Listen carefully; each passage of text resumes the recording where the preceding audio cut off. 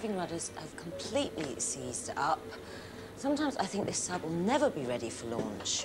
Where is the oil? Oh, great. Another scientific investigation. What's going on? Stella, we're having another argument here. Gemma says the drink is totally pure. Yes, it's pure orange juice. It says so on the bottle. It's made from real oranges. It's got bits in it. It's not really pure. My mineral water's totally clear and clean. There's nothing mixed in it, and it comes from the mountains. It must be pure. It's had chemicals added to it to make it clean. You can talk. Your cola's fizzy and there's artificial flavouring. Stella, what do you think? Well, I can settle one thing straight away. They're all full of chemicals. Chemicals aren't just things you find in labs. Everything around you is made up of chemicals. This cake is made from all these ingredients. But what are the ingredients made out of? They're all made out of chemicals called elements. Elements are the building blocks of everything around us. This lot certainly don't look very tasty. In fact, some of these elements are toxic and dangerous. When elements combine, they produce something that looks and behaves very differently from the raw ingredients. Now, what do you think this little group of elements makes up? My sea chest and compass. My book of navigation charts. Or my trusty cat, Boffin. Actually, it's boffin. Even living things are made up of elements. Everything looks so different from the raw ingredients, the elements, because of the way elements are combined together. Elements are made up of tiny particles, too small to see with the naked eye. Particles of one element are all the same. Imagine these are particles of the element sodium. Chlorine particles are very different from sodium particles. But when particles of different elements get together, two things can happen. They can be mixed together, but they keep their own characteristics and are easily separated. Or they can join together chemically. They're much harder to separate now. The chemical combination is called a compound. The elements sodium metal and chlorine gas combine together to make the compound sodium chloride. Sodium and chlorine are just two of the 112 elements discovered so far. Most of these, including sodium, are metals. Iron, lead, copper, tin, aluminium. You can see them everywhere, but often metals are much harder to spot. They're in disguise as compounds. All iron on Earth starts off like this and often ends up like this. Neither this rock nor this rust look like metals at all, but they both contain iron combined with oxygen to make the compound iron oxide. But a few metals can be found in a pure state naturally on Earth, including the most precious metal in the world. And Femi's out to get some.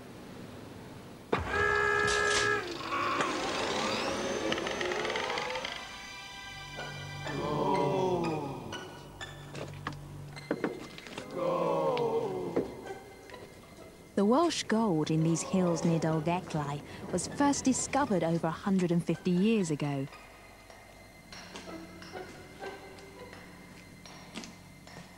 the Victorian miners tunnelled into the hills in the hope of great riches.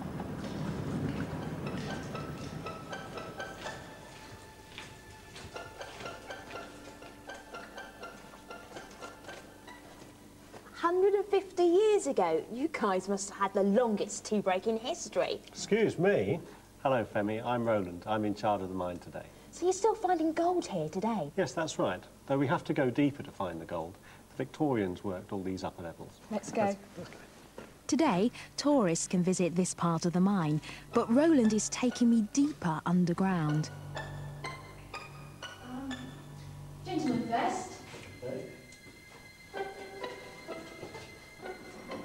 As the years pass, the miners have to tunnel deeper and deeper to find new veins of rock containing gold. This white vein is where the gold is found. Yes, I think I can see it. Little specks of gold just sparkling. No, sorry, Femi. That's a mineral called pyrite, commonly called fool's gold. Although there is gold in this rock, it's mixed with other minerals such as quartz or lead. So how can it be pure gold if it's mixed with all those things? Although it's a mixture, it's not chemically combined, and that means that it's easier to separate. But first, it's down to me to collect some samples. None of them look very special, but Roland's expert eye can pick out the real gold from the fool's gold. The streaks in these samples are pure Welsh gold. Perhaps we could take these to the mill. Okay. The next job is to separate the gold. First, the rock is crushed into fine particles and mixed with water. This shaking table completes the job. The motion separates the large light lumps of minerals from the small heavy particles of gold. Look at the stripes of minerals forming on the table, and the narrow sparkly band at the very edge, that's the gold. It's such a simple process and has changed little over the years because the gold is just mixed with the minerals. It's the moment to make my escape. I've got a funny feeling I'm being watched. Not so fast, Femi. We've another stage yet to do. We have to take it to the smelter. The final stage is to melt down my gold flake in the smelter. Wow, pure gold. It's gorgeous. So how much is the gold we found today worth? Well, we make it into very special jewellery, so there's probably a couple of £1,000 worth there. I've only got about a fiver. Well, that'll get you this very nice piece of Welsh gold ore. Thanks, Roland.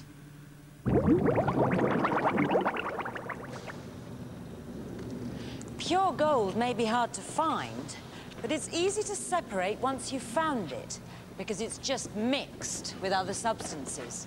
Most metals found naturally on Earth are chemically combined with oxygen as compounds, and separating them is much harder. This yellow powder is lead oxide. It looks nothing like the metal lead, does it? It's impossible to separate the lead from the oxygen by sieving or shaking. Instead, I need to heat it with carbon, the black powder, to produce a chemical reaction. Eventually, it releases tiny drops of molten metal, pure lead. Here's a very familiar compound, water. This apparatus uses electricity to release the elements which make up water. Bubbles of gas are released from 2 electrodes, oxygen bubbles from this one, and big hydrogen bubbles from here. The oxygen and hydrogen collect in the top of the tubes. But look, there's twice as much hydrogen as oxygen. Why? When particles join together in a compound, they cling together very firmly. The combinations are called molecules. The particles can only join together in specific combinations. In water's case, it's 2 hydrogen particles for every 1 oxygen particle. No extras are allowed. all molecules in a compound are the same. Hydrogen, oxygen, sodium, chlorine, Gold, leads, copper, tin. How many elements did she say there were on Earth? Aluminium. 112. That's not many. I bet there's thousands of elements in space. Phosphorus. Yeah, thousands. Millions of different and strange elements out there. May seem strange, but scientists believe exactly the same elements are the building blocks everywhere in the universe. But how do they know? I think Femi should find out more. Every year, more than 40,000 tons of rock come crashing down to Earth from space. Pieces of asteroids, pieces of the moon, even pieces of Mars. They're all called meteorites and have travelled millions of miles through space and end up here on Earth. Thanks, Alec. This masonry, courtesy of Alec, hasn't had quite such a long journey. But in this building, some rather more interesting specimens. Every year, the Natural History Museum receives samples of meteorites from all over the world for analysis. Finding out exactly what meteorites are made of can tell us a lot about where they come from. We can discover exactly what elements and compounds are up in space without having to travel there.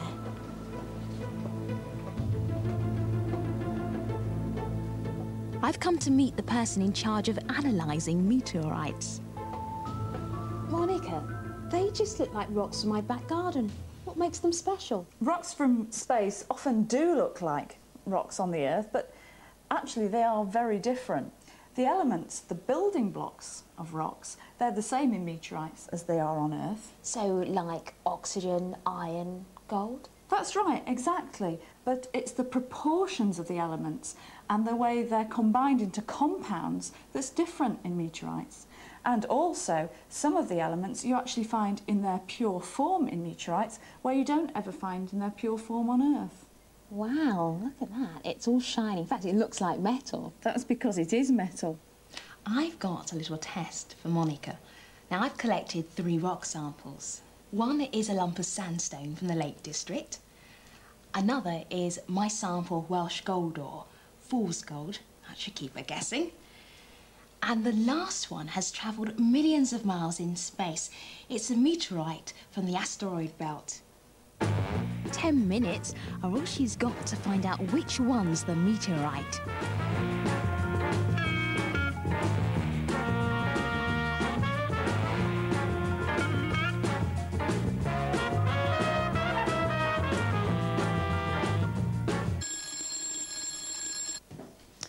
So, Monica, time's up. What do you think?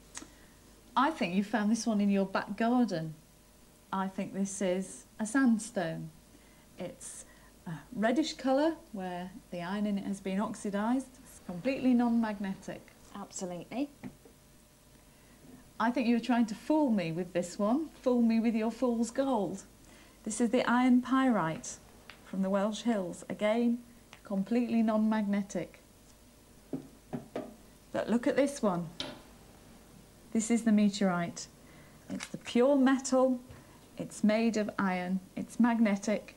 And it's very heavy. This has come from the asteroid belt. Well, Monica, not bad at all. In fact, you're officially science in action. Brilliant. Thank you.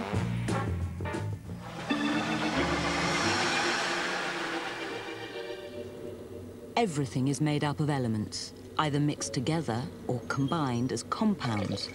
But what does that tell us about how pure something is? I hope this ethanol is pure. It won't run on anything else. In scientific terms, pure means something very precise. I've sent Femi out to find the purest drink she can. I've come to Buxton. What better place to find a pure drink of water? It's the source of a natural mineral water. But is the water really pure? Well, the locals think it is. Well, I think it's good stuff. It's nice. Very good, very pure. Interesting. When people talk about purity, they use words like natural, clean and good. But in science, pure is something very different. I'm going to find out if this mineral water is scientifically pure. The water's found under the Derbyshire Hills, and that's where my investigation starts, with cave expert Alan Walker. Well, caves can help us by giving us clues about what's in the local water. Yeah, but even with this torch, all I can see are stalactites. That's clue number one. Stalactites are formed by dripping water over thousands of years. The drip of water dries up and leaves behind tiny crystals of calcium carbonate. Calcium carbonate, a compound. Ah, so already we know that the local water must contain calcium. And the band of orange on the wall indicates that there's iron in the water that's passed over this area. So that could be in the water too? Correct. Alan showed me examples of other substances like manganese left behind by the water. It looks like there could be much more than just the elements hydrogen and oxygen in the local water. This is the lab where the local water is tested, and Karen here does the testing. Can you help me out here? I'm a little bit confused. The locals call this water pure. The leaflets call this water pure. Even the bottle claims it's pure, and yet it looks likely that it does actually contain calcium, iron and manganese. Yes, you're right to be confused. That's because the everyday use of the word pure is somewhat very different to the scientific use of the word pure. This sample of water is actually a mixture of water and all of those minerals that you mentioned earlier. And mixtures are never pure. That's because what they contain can vary. Pure water contains entirely the elements hydrogen and oxygen. So where can I find pure water then? Scientifically pure, I mean. Well, if we take this sample of water for starters, I'll show you what we can do. Karen heats up the mineral water till it starts to boil. The minerals in the water can't boil off, but the pure water can. The pure water vapour passes up through this tube. The tube is kept very cool, so the water vapour condenses and water trickles out the end. Scientifically pure water. But when all the water's boiled away, what's left in the flask? So how did you get on, Karen? Well, these are the minerals that are actually in your sample of water. You can clearly see traces of minerals left behind on the side of the flask. So scientifically, the mineral water is no more pure than my fizzy drinks. Indeed, they're mixtures too. But that is pure water. Yes, this is pure water. It's actually tasteless, and it's the minerals that give the water its unique taste.